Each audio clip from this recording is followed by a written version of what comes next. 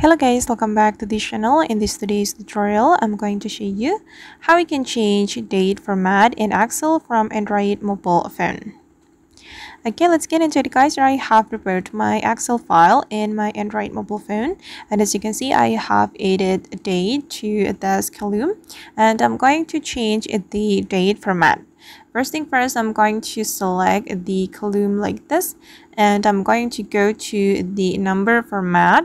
We can go to this menu, and then we have to scroll down until we find the number format.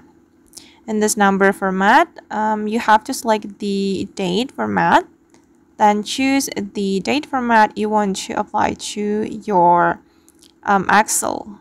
And for instance, I'm going to choose this one. Oops.